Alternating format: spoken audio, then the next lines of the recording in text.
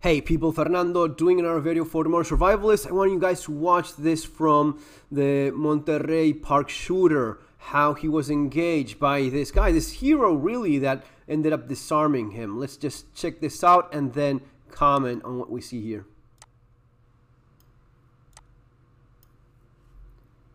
So he pulls the gun away from him, he attempts to hit him with the gun.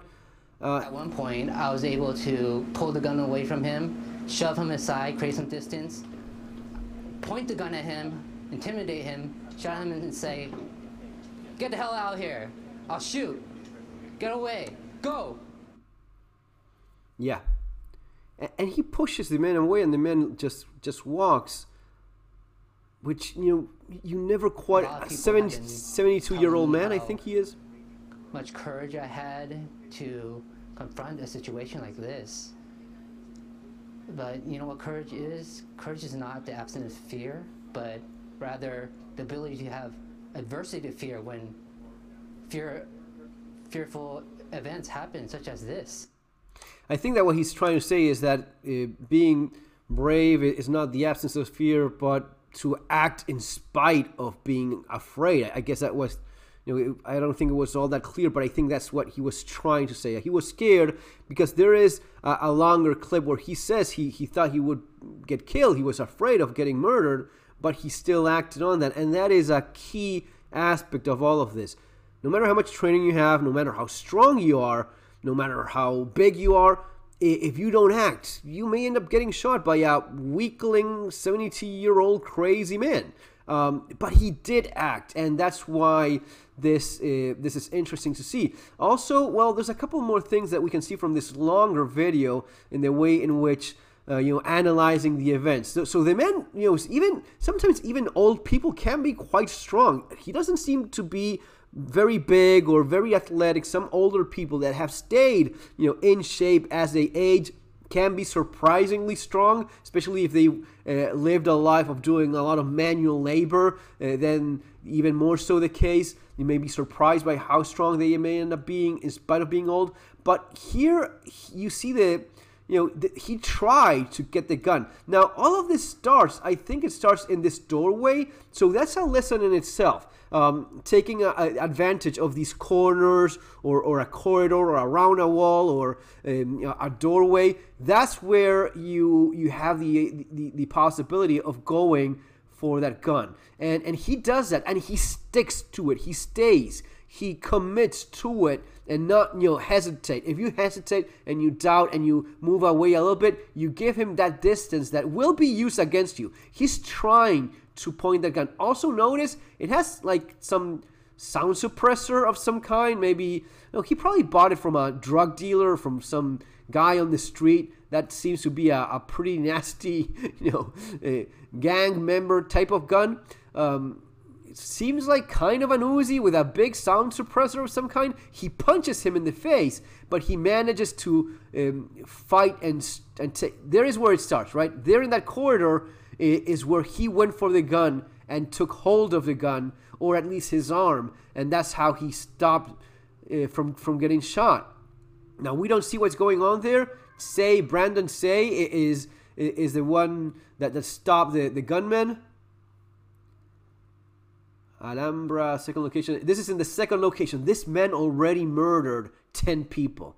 But this Brandon guy goes for it, commits to it, and sticks to it. There is where he's going. That longer barrel gives you an advantage of grabbing it. Keep that in mind for yourself. Handgun smaller, it's not as easy to take away from someone. Long guns do have advantages, but in stuff like this, you can get hold of it a lot better. There's techniques, retention techniques that you can use to keep control of your long gun, pulling back, things that you practice, you learn in training. But obviously this man knows none of that. Obviously that kind of weapon he's using says quite a bit about that too. But also the way in which he keeps on fighting. Some things Brandon could have done here.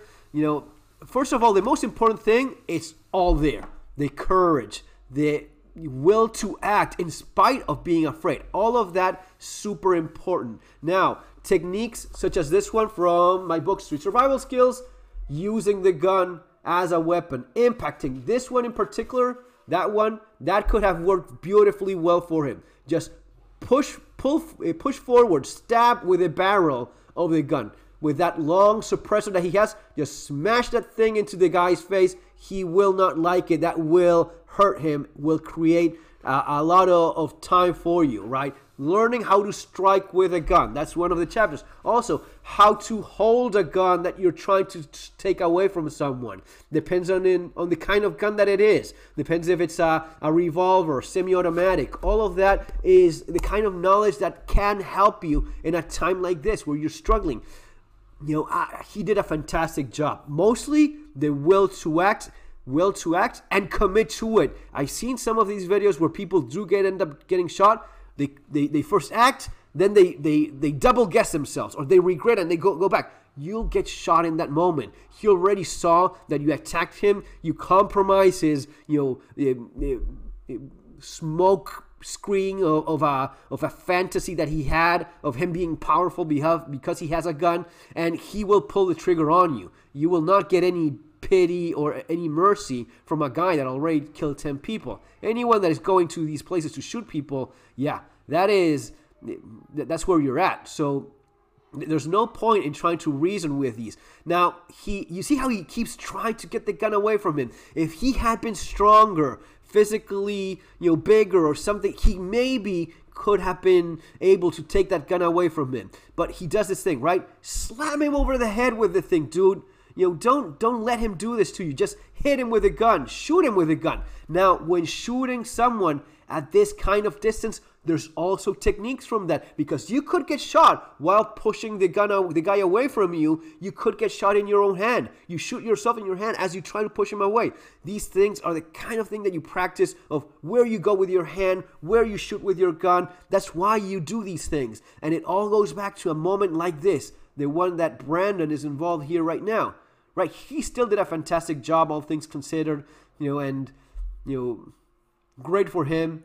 That's the moment where you probably want to put a bullet in him. You have a crazy gunman. He may well be armed. This is the moment in which, no question, you got the gun away from him, you put a bullet in him. He may have a knife. He may have another gun. Lots of these shooters do have more than one gun often on them. You don't take any risks. Someone walked in there with a suppressed Uzi. You take the gun away from him, you put him down right now, because your life is at risk in that moment. I mean, you don't bargain with these things. You later explain whatever you have to explain to whoever is required, but you first preserve your own life when facing a gunman like this. He points with a finger and he overpowers him in terms of will. There's a little punch there, like, I want to keep shooting people. Oh wait, okay. You're trusting this to happen. He could turn around and shoot you at any moment. Good for him that it worked for him. But my advice would be, if you're finding yourself in this situation, put him down right away. You don't know if he has another weapon, and it could cost you your life. All right, so. All of these things are why we do the things we do. In terms of your EDC, right? What is it I say all the time?